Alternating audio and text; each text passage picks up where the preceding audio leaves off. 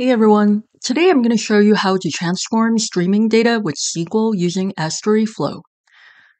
There are a lot of use cases for that, including data cleansing, data mapping, data filtering, and data aggregation.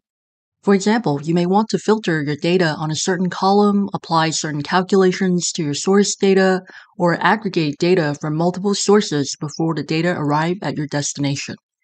In this tutorial, I'm going to show you how to use Estuary Flow to achieve that with a simple SQL statement. Suppose you have a table of employees with their names, address, and region they're in, and you want to filter by region and derive a target collection where only employees in the US are included. Suppose this is the end result you want in your destination. In Flow, you would navigate to the Collections page, click New Transformation.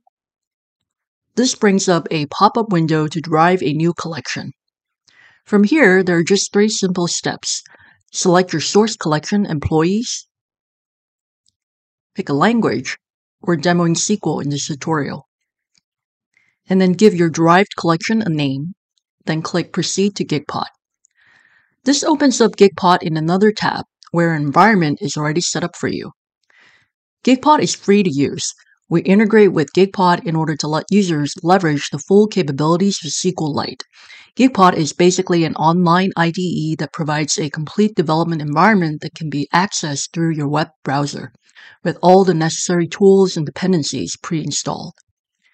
In GitPod, navigate to your flow.yaml file in your workspace folder, which holds the specs of your derivation.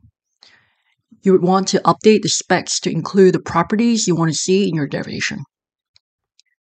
For our example, we will key our collection on employee ID, which is the primary key of our employees table. So let's put employee ID as the key. Under Derive, this is where you can set up migrations. If needed, you can use migrations to create or alter tables that your derivation will use. But for our simple example, we won't be needing that.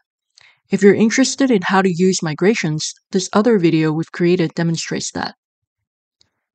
For example, we'll just replace this with brackets, so our flow.yaml won't be looking for the file. Similarly, for Lambda, you can put SQL statements to transform your source collection inside this Lambda file. Here are some examples of fields you can leverage.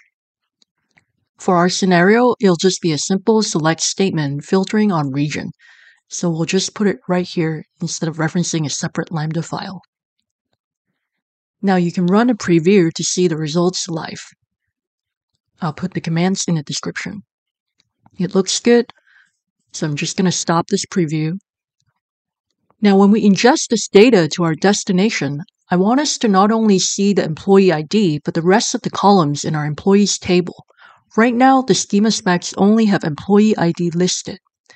Instead of typing out the rest of the columns and properties, what we can do here is use our Schema Inference feature to automatically retrieve the schema specs from our source collection. To do that, we just need to add infer schema to our command. What this does is, as it runs the preview again, it's going to update the schema for me. Now if we go back to our flow.yaml file, we can see that the schema has now been updated with the rest of the columns in our source table employees. Now to materialize it to a target location and see the results there, we'll run the flowctl catalog publish command to publish this derivation.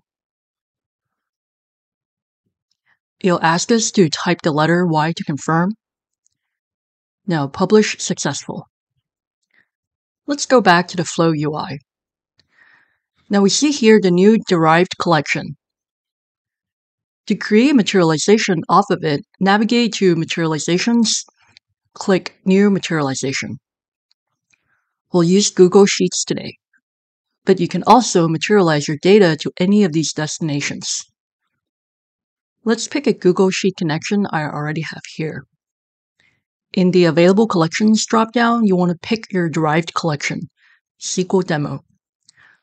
Before we hit Next, I'm just going to grab my Google Sheet URL from the endpoint config so that we can check the results later. Click Next, save and publish.